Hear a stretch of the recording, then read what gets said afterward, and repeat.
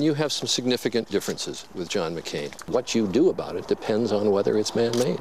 Color me a cynic. Say, I have the experience and I have the ability to be not just vice president, but perhaps president of the United States of America. How does 6 years as the mayor of a small town and less than 2 years as governor of a sparsely populated state give you sufficient experience to perhaps be president? You have command of the Alaskan National Guard and that Alaska is close to Russia. National security is a lot more than energy. Don't deny that. I'm just saying that national security is a whole lot more than energy.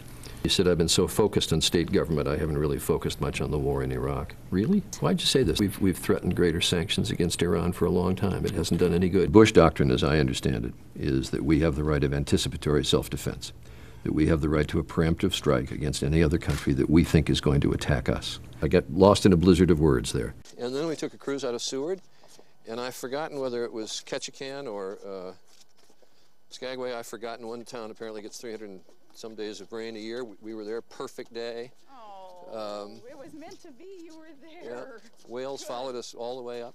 Oh, that's Please head in. spectacular. It was really, really terrific. Please.